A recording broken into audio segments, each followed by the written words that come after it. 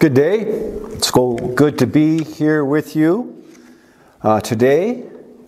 Moving well into January. Boy, it doesn't seem like it takes long before we move week after week into a new year. If you were here with us last week, or if you've heard the message that was put out last week, we began a new sermon series in the book of Galatians. We're calling it For Freedom. You can always check to see online if you've missed that one. There's the video there, should be for you on Redwater Alliance Church or the Facebook page. Today we want to continue along in that sermon series as we look at Paul's letter a little more in depth today. So I'm so glad you're here. I hope you've had a great day. God's blessings on you as you are here with us now. Thank you for inviting me in your homes. The speaker was well respected. He often spoke to churches and other venues. His popularity in evangelical circles resulted in invitations to conferences across the country, invited to speak on radio and TV. He often spoke in defense of his doctrines at universities and public debates. His social media presence was large. He was charming, kind, and respectful of others. He was a good husband and a loving father. He was a kind of neighbor everybody appreciated. A generous person, always willing to give a helping hand or give of what he had. He was a gifted speaker, and when he spoke, he appealed to the Bible. And like a gifted artist painting a scene across a blank canvas, his messages were crafted with eloquence and reason. His tone was respectful and affirming. He hit all the right notes. And his audiences, for the most part, welcomed his message with smiles, nodding their heads in agreement. Very few noticed that the beautifully crafted landscape painted with eloquent, inspiring words. Few noticed his fangs. The Apostle Paul said to the Galatians, "O foolish Galatians, who has bewitched you?" Please turn in your Bibles to Galatians chapter 1. And we'll pick up the text in verse 10 and read through to the end of the chapter. Chapter 1, verse 10. "For am I now seeking the approval of man or of God? Or am I trying to please man? If I were trying to please man, I would not be a servant of Christ. For I would have you know, brothers, that the gospel that was preached by me is not man's gospel. For I did not receive it from any man, nor was I taught it, but I received it through a revelation of Jesus Christ. For you have heard of my former life in Judaism, how I persecuted the church of God violently and tried to destroy it. And I was advancing in Judaism beyond many of my own age among my people, so extremely zealous was I for the traditions of my fathers. But when he who had set me apart before I was born, and who called me by his grace, was pleased to reveal his Son in me, in order that I might preach him among the Gentiles, I did not immediately consult with anyone. Nor did I go up to Jerusalem to those who were apostles before me, but I went away into Arabia and returned again to Damascus. Then after 3 years I went up to Jerusalem to visit Cephas, and remained with him 15 days. But I saw none of the other apostles except James the Lord's brother. In what I am writing to you before God, I do not lie." Verse 21. "Then I went into the regions of Syria and Cilicia, and I was still unknown in person to the churches of Judea that are in Christ. They were only hearing it said, 'He who used to persecute us is now preaching the faith he once tried to destroy.'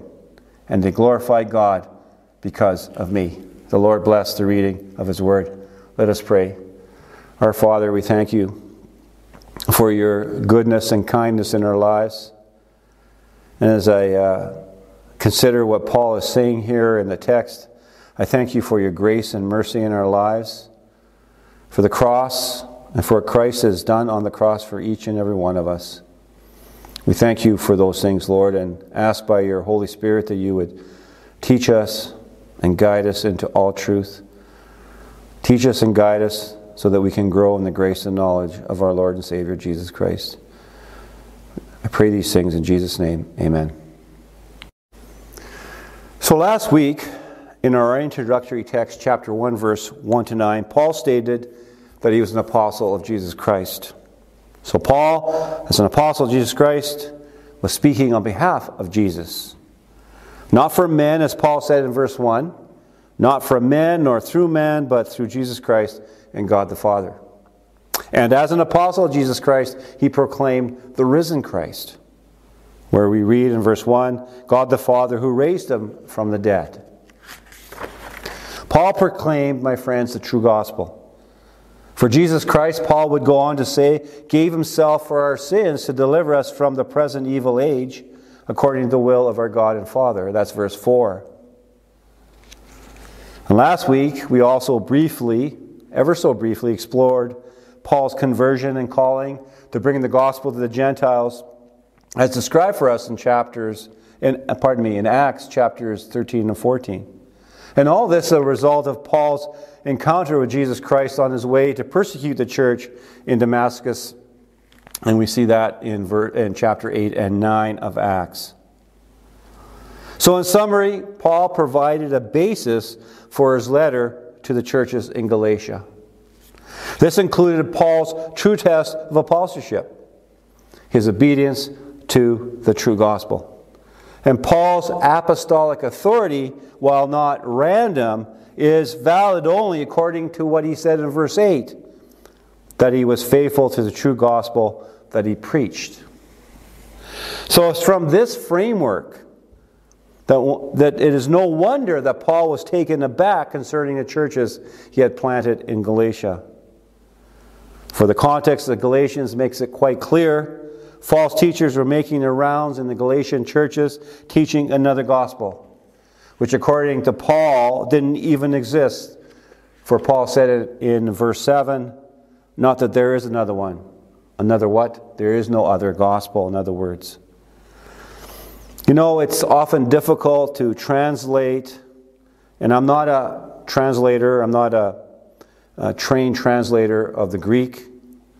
However, it's difficult to translate how upset Paul was with the false teachers. But we can get a sense of what he thought should happen to anyone who was teaching a gospel that was different than the one he taught. For he tells us in verse 9, let him be accursed. In our current jargon, Paul was saying, and this is going to be rough, but he was saying basically false teachers go to hell. So today we want to continue where we left off last week and pick up Paul's comments in verse 10. Please read the verse 10 with me. For am I now seeking the approval of man or of God? Or am I trying to please man? If I are still trying to please man, I would not be a servant of Christ. So what is Paul meaning here? Well, first things first, let's not pull this verse out of its context. False teachers were denying the true gospel in the Galatian churches. They were adding to it circumcision, Jewish customs and rituals. And one can reason that for the false teachers to make any headway into changing the minds of the Galatian believers, at the very least, they would need to bring into question their former teacher, the Apostle Paul. So we go to the grammar of the original language, the use of adverbs, strong adverbs, the context. In the New Testament as a whole, it points to the attempt by false teachers to discredit Paul and his gospel in some way.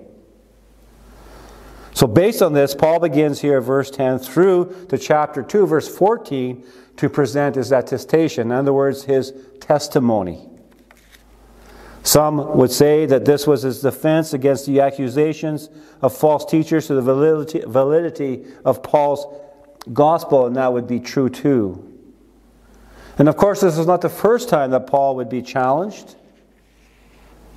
We see in another context, which was different, and the challenges that were different, we see Paul going to great lengths in his first letter to the church, to the Corinthians, to defend his apostleship and his gospel.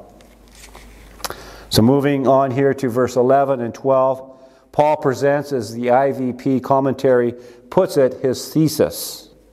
And this is important for us to grasp, to understand. Paul has already said that he was not interested in seeking the approval of any person. If this were the case, Paul stated emphatically here in verse 10, I would not be a servant of Christ. This word servant, translated from the Greek word doulos, which actually can be translated slave as well. And possibly this was a part of the false teacher's argument against Paul. You see, Paul's gospel was a result of his desire to please the Gentile believers. Paul's attempt to win them over was done by dumbing down the gospel. And so by using a strawman argument, that would be one way on the part of these false teachers to undermine Paul. By presenting the possibility, the plausibility that Paul had other motives than the true gospel would be key in casting doubt into the minds of the Galatian believers. But here in verse 11 and 12, it's almost like Paul read the minds of these false teachers and slams the door hard on their straw man. For he says here in verse 11, the gospel that was preached to me is not man's gospel. In other words, Paul's gospel was not according to man. We go to Paul's Roman letter for more commentary. There we see that he was in anguish, he said. He said in verse 9, chapter 9, verse 2, I have great sorrow and unceasing anguish in my heart. Why was this unceasing anguish in his heart? For the Jews who had yet to believe his gospel. And he prefaced his heartfelt statement with this, I am speaking the truth in Christ. I am not lying. My conscience bears me witness in the Holy Spirit. I have great sorrow and unceasing anguish in my heart. Chapter 9, verse 1 and 2. So one must ask this. If Paul was trying to dumb down the gospel for the Gentile believers, why, when speaking of his own kinsmen, the Jews, would he say with a heaviness of heart in verse 3 of chapter 9, Romans, for I could wish that I myself were accursed and cut off from Christ for the sake of my brothers, my kinsmen according to the flesh. See, Paul didn't dumb down the gospel for his own people. Matter of fact, here he volunteered to take upon himself eternal damnation if only the Jews would accept what he calls the truth in Christ.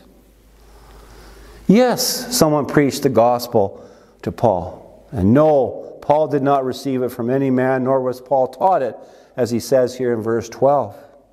So how did Paul receive the gospel? He tells us in verse 12, I received it through a revelation of Jesus Christ. So from verse 13 through to 24, we have Paul's testimony of his salvation. And the details he provides concerning the revelation of Jesus Christ in his life were confirmed and accepted by the other apostles as well. And Luke, Doc Luke, an eyewitness of Paul's apostolic ministry, recorded Paul's conversion in Acts chapter 9. And not only his conversion, but Paul's transformation from a persecutor of the church in Acts 8 to a humble servant of Jesus Christ, who brought the gospel far beyond Jerusalem, as far as the European continent. Yet, friends, false teachers, most likely calling themselves Jewish Christians, were attempting to subvert Paul's gospel of grace and teach a works gospel grounded in their former way of life, that is, Judaism. And this begs the question that I have for you. When you think of false teachers in the church today, what kind of picture do you form in your mind of that false teacher? Jesus spoke about false teachers and false prophets. In Matthew chapter 7, in the Sermon on the Mount, verse 15, Jesus said this, beware of false prophets who come to you in sheep's clothing, but inwardly are ravenous wolves. We go to chapter 20 of the book of Acts, and there we find Paul on his way to Jerusalem, where he would be arrested and tried. And along the way, he stopped by nearby the Ephesian church, and there he sent messengers to Ephesus to ask the elders of the church to come to him so he could tell them of his plans of going to Jerusalem. See, Paul was very aware that this would be the last time he would ever see them, and it was. You can read all this for yourself in Acts chapter 20. But this is what Paul said about false teachers to the Ephesian elders in Acts chapter 20, verse 28 to 31. Paul said, "Pay careful attention to yourselves and to all the flock. I know that after my departure, fierce wolves will come among you, not sparing the flock. From among your own selves will arise men speaking twisted things to draw away disciples after them. Therefore, be alert." So let me ask you again, what kind of picture do you have in your mind of a false teacher? And whatever picture that you have in your mind, I don't think the Apostle Paul could possibly be found there. 1, Paul received the gospel by revelation from Jesus, which was confirmed biblically, scripturally, and historically in his time and in our time. 2, Paul's gospel is clearly understood. It's not complicated. The false teachers were trying to make it complicated. 3, Paul's gospel was God-made, not man-made. 4, Paul's gospel did not differ from the gospel of the other apostles in its very basic content.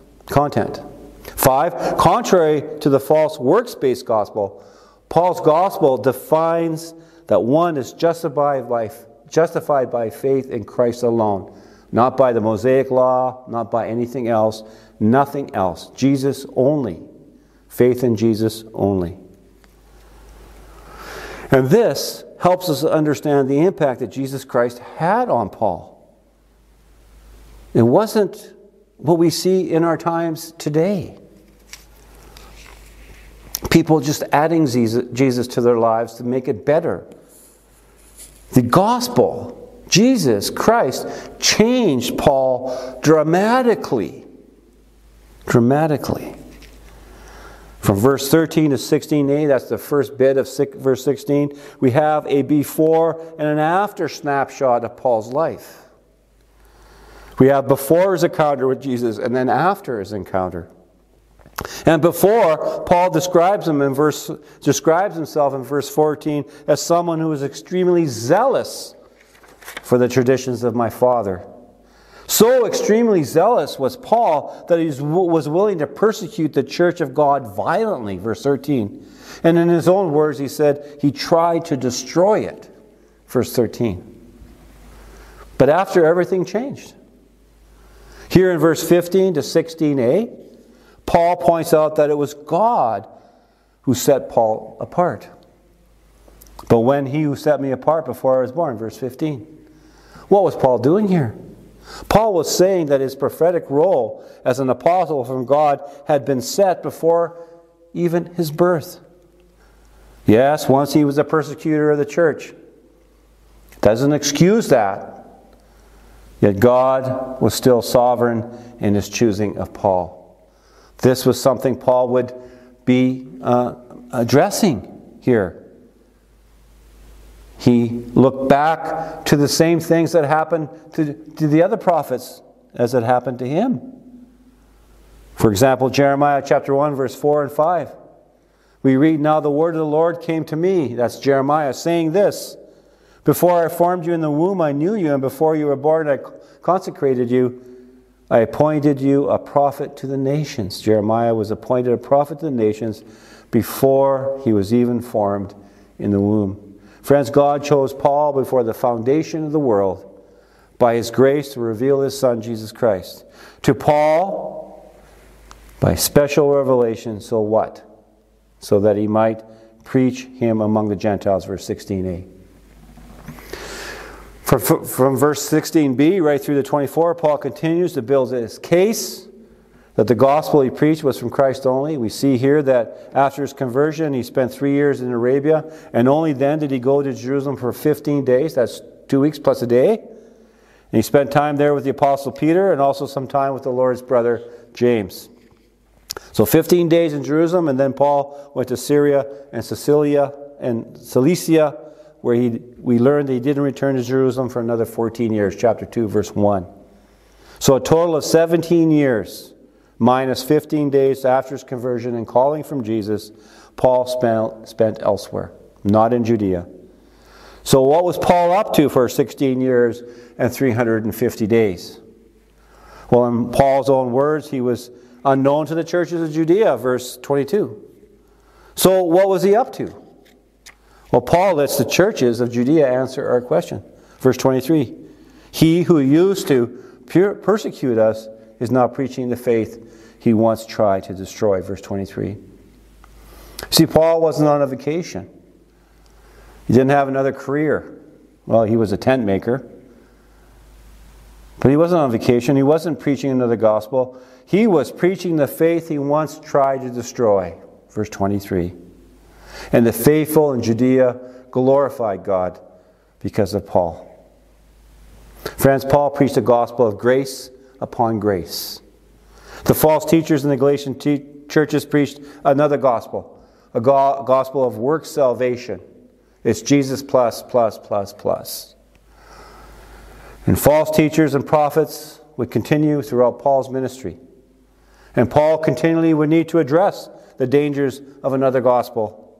My friends, nothing has changed since Paul's day. So here we are in the 21st century evangelical context, faced with the reality that Paul faced in his time. The reality that Satan, as Greg Morris put it so well in one of his articles, quote, dresses up as what he isn't. He disguises himself, putting dark for light, wickedness for righteousness, down for up, hell for heaven. He lies down in bed, appearing innocent, while trying to hide his fangs. And friends, as Satan is, so are his followers. Paul describes these for us in his second letter to Corinth, chapter 11, verse 13 to 15, where Paul said this, such men are false apostles, and I would add women today. Such men are false apostles, deceitful workmen, disguising themselves as apostles of Christ. And no wonder, for even Satan disguises himself as an angel of light. So it is no surprise if his servants also disguise themselves as servants of righteousness. Morris goes on, quote, false teachers disguise themselves as servants of God. They've learned to mimic the walk, the Twitter talk, and the public persona of the elect. They must, or how could they gain a following? And sometimes these false teachers can be well-meaning, it seems. It seems not even trying to deceive anyone. Yet, however well-meaning they are still false teachers and false prophets. Friends, time is not on our side to go into depth of the spider web of deceit and lies that entangle so many in the church of Jesus Christ today, because the lies of false teachers has poisoned their faith. And the fallout is tremendous, and it speaks volumes to the danger and harm that false teachers bring to the church. Spiritual abuse, terrible spiritual abuse, deconstruction of a person's faith, broken relationships, family and church, and etc. And there's so much more. We could just make a long, long list. And to top all this off, the name of Jesus Christ is dragged through the mud in our culture. And God, the Holy Spirit, is blasphemed and made out to be some crazy, wacky thing. And etc., and etc., and etc. The question is, what are we to do? Well, I want to leave you with three things. These aren't my original thoughts. These are a combining of stuff I read over the last week, articles and commentaries. So I give them all the credit. But I'll leave you with these three things so you can start with something. 1, Jesus tells us to examine the lives of those who teach us. He tells us to examine the lives of those who teach us. Did you hear that? He said that you will recognize a false prophet by their fruits, Matthew chapter 7, verse 15 to 20. You see, a healthy tree cannot bear bad fruit, Jesus said. A diseased tree cannot bear good fruit. And in our time today, this is not an easy test. It takes a little bit of work, a lot of work actually. False teachers can easily disguise themselves, for example, on social media or on websites or on other platforms. However, eventually, they cannot hide their true selves forever. And it's important that we put our trust in our church leaders, not on the internet, but close to us. 2, Paul reminds us in our text that anyone who preaches another gospel, let him be accursed.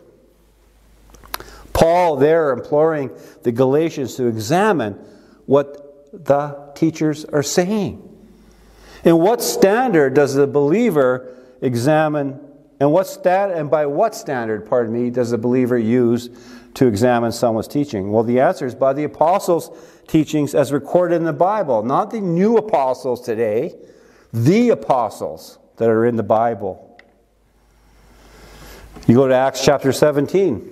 We there find a group of people called the Bereans. And it tells us there in verse 11 that they received the word with all eagerness. Yet, they examined the scriptures daily to see if the things were true. And 3, be ready. Be ready. No matter where you are, no matter what local church you go to, false teachers will rise up among you at some point. The Apostle Peter is clear about this in his second letter, chapter 2, verse 1. I'll let you read that for yourself. We can be led astray by eloquent and inspirational words of pleasant and kind speakers. You need to know the real thing. You need to know it really well.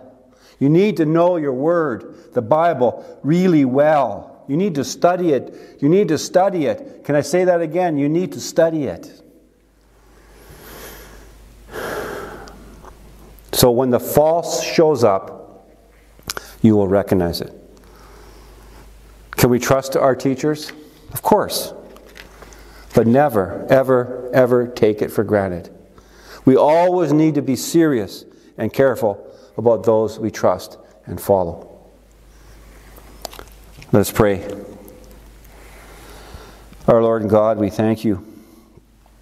Oh Lord, we wonder sometimes, in our times even, we look around and it can be somewhat scary. But Lord, we trust you, we trust your word, we trust your Holy Spirit, and we trust those faithful teachers that you have in our lives to lead us and feed us and guide us. But ultimately, we trust you, Lord, and only you, and only your true gospel, the gospel of Jesus Christ. And Lord, I pray for each one in hearing of this, that they would surrender their lives to you, repent of their sins and turn away from their way of life and turn to you and receive Christ, receive the Holy Spirit, and learn the Word and know their Bibles really well, so that they'll be ready to recognize the false when it shows up.